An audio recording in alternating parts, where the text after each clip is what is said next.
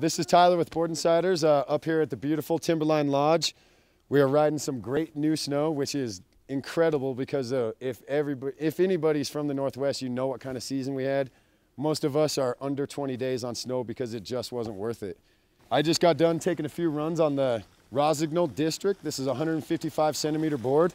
And you can see with these stickers right here, it has a coupled camber zones. It's cambered in between this sticker and this sticker, just like a little 10-inch camber zone.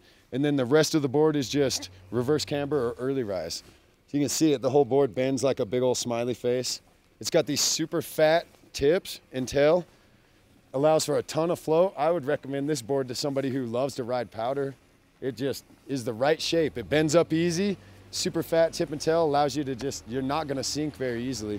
So even a guy like me who wants to go ride the park most of the day and then it just so happens to snow in the middle of our park jam, bam, go hit the POW on this, you'll be just fine.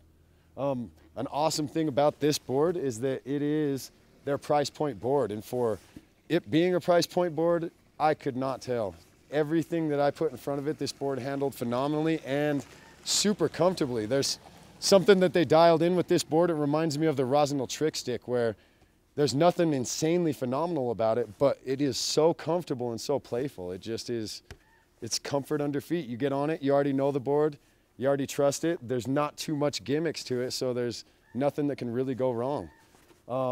This board kills it in the jibs. It's just so comfortable under your feet that you have no hang-ups. There's no edge catch, there's no nothing. It just does what you want it to do with authority.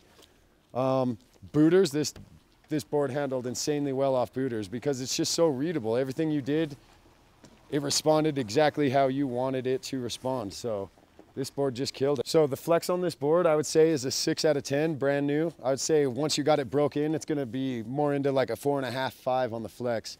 Definitely a soft board, but it doesn't lack on the pop, especially for being a reverse camber board.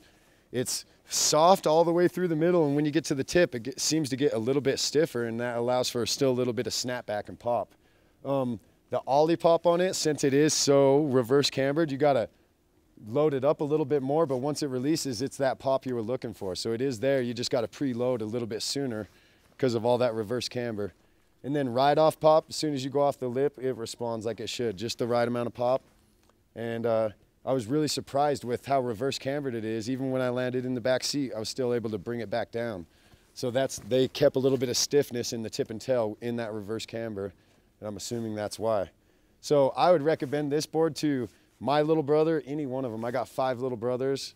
I would recommend this to them because they can't go spend $600 on a board, but they are good enough that they should be riding on a board that is $600. So go out there, spend $300 and you'll be one of the happiest campers in the world. So Tyler with Board Insider signing out. For the latest snowboard reviews, check out boardinsiders.com.